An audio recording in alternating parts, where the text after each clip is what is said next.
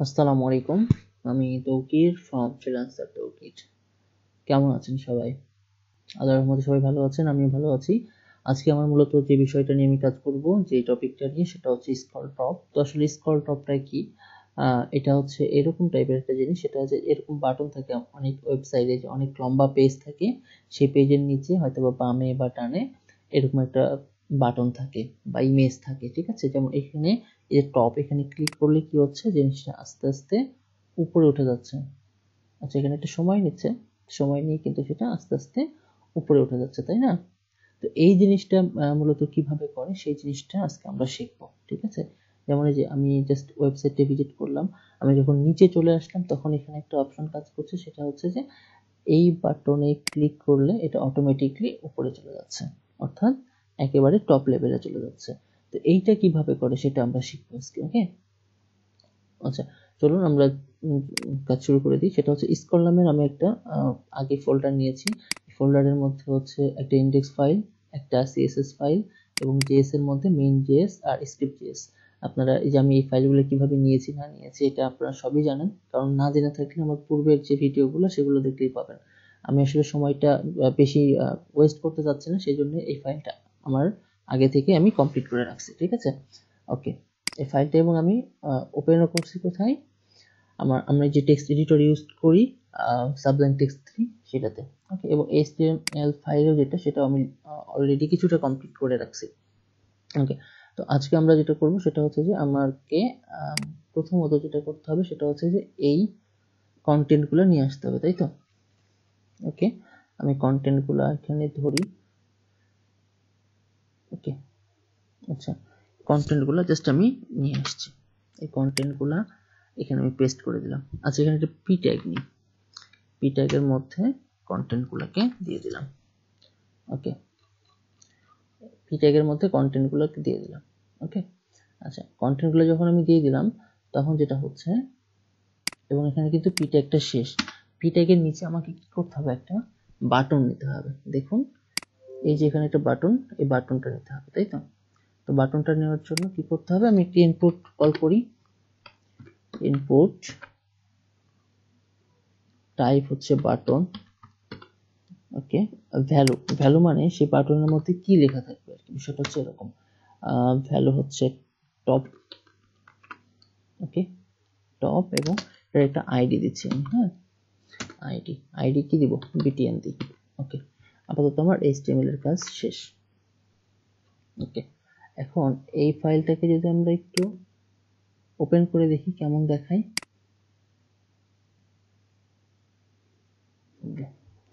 ফাইলটা এরকম শো করছে। মেবি কোন ফাইলটা, আগের ফাইল কোনটা, এটা হচ্ছে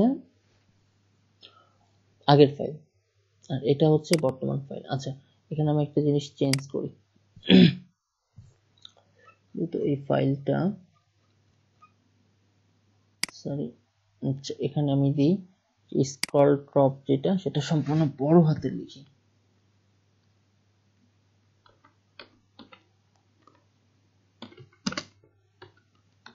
স্ক্রলটপ। ওকে, এবার এই ফাইলটাকে ওপেন করে দেখি। এই যে এই ফাইলটা হচ্ছে মূলত এটা। আচ্ছা, যাই হোক, এখন আমার সিএসএস, ওকে, সিএসএস একটু মেবি প্রবলেম আছে। সিএসএসটা এখানে ছিল, সিএসএস ফাইলটা করা ছিল। ওকে, এবার দেখি। হ্যাঁ, এবার দেখুন, এই শুধুমাত্র বাটনটা আছে, শুধুমাত্র বাটনটা আছে।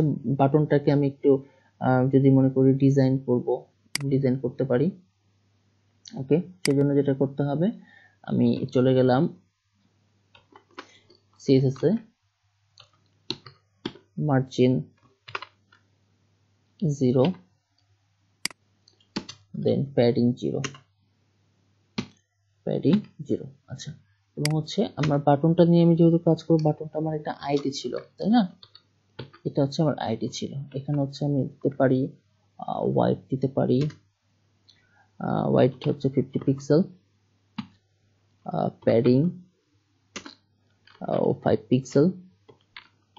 ওকে, আচ্ছা, আর কি দিতে পারি, একটা ব্যাকগ্রাউন্ড দিয়ে দিতে পারি, ব্যাকগ্রাউন্ড রেড। ওকে, এনাফ। আচ্ছা, আমার আপাতত আর কিছু প্রয়োজন হচ্ছে না এখানে। স্ক্রল টপে যে এটা হচ্ছে আমার টাইটেল, তাই না? অলমোস্ট আমার বাটনটা তৈরি হয়ে গেছে। আচ্ছা, এখন আমি যেটা করতে পারি সেটা হচ্ছে আমি চাচ্ছি যে এই টপ বাটনটার নিচে একটু জায়গা ফাঁকা থাকুক। সেক্ষেত্রে আমি কি করতে পারি? আমাকে কিছু করতে হবে না, শুধুমাত্র index.html এ গিয়ে এই বাটনের নিচে আমি কিছু বিয়ার ট্যাগ ইউজ করতে পারি। বিয়ার মানে ব্রেক।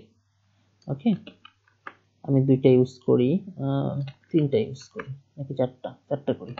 আমার লাকি নাম্বার 4, যদি আমি 4টা ইউজ করলাম। ওকে, আচ্ছা দেখি কি হয় এবার।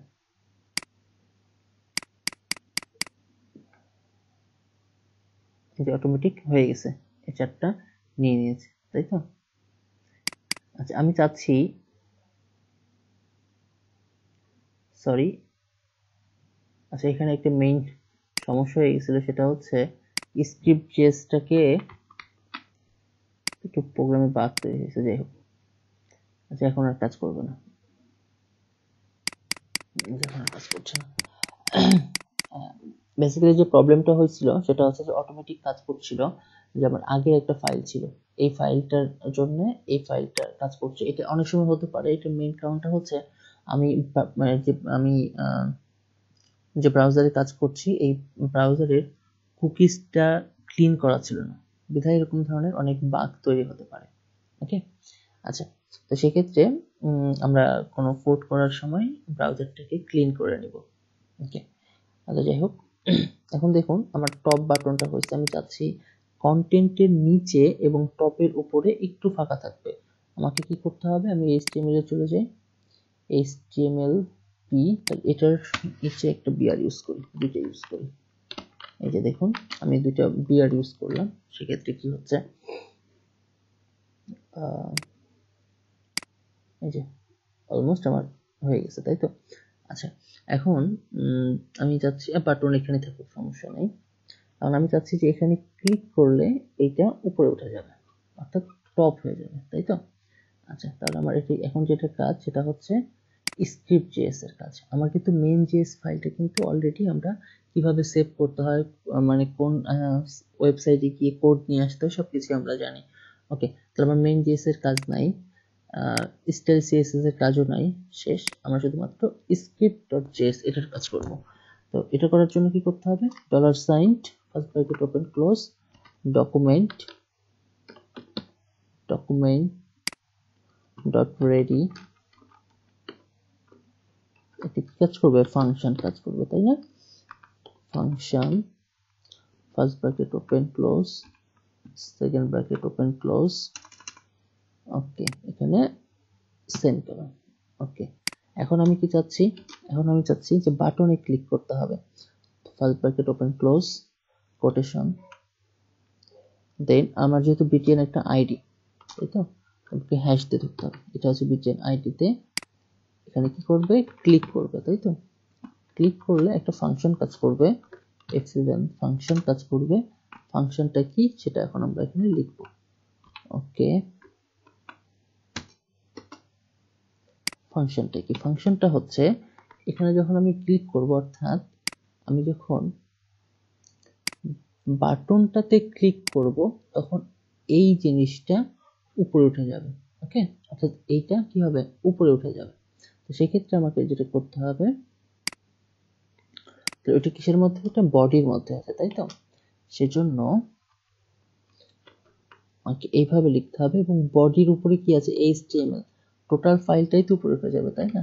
HTML কমা মানে যুক্ত করে, মানে HTML-টা উঠবে, বডি যেটা সেটাও উপরে উঠবে। ওকে, HTML বডি, শেষ। এটা কি হবে? এটা হচ্ছে আমরা যখন একটা জিনিসকে ভালোভাবে দেখতে চাই বা ভালোভাবে দেখার জন্য এখানে একটা ফাংশন ইউজ করতে হয়, সেটা হচ্ছে অ্যানিমেট হবে। ওকে, এবং অ্যানিমেটের মধ্যে একটা লজিক কাজ করবে, সেটা হচ্ছে কিরকম? ScrollTop, SCROLL, ScrollTop কি হবে? ScrollTop হবে 0, তাই তো? আচ্ছা, এবং আমি একটা জিনিস এখানে উল্লেখ করি, সেটা হচ্ছে কত সময় হবে, সেটা হচ্ছে আমি এখানে টাইমটাও 0 দিয়ে দিচ্ছি। মানে আমরা আপাতত সময় রাখছি না। ওকে, এইবার দেখি তো কি হয়।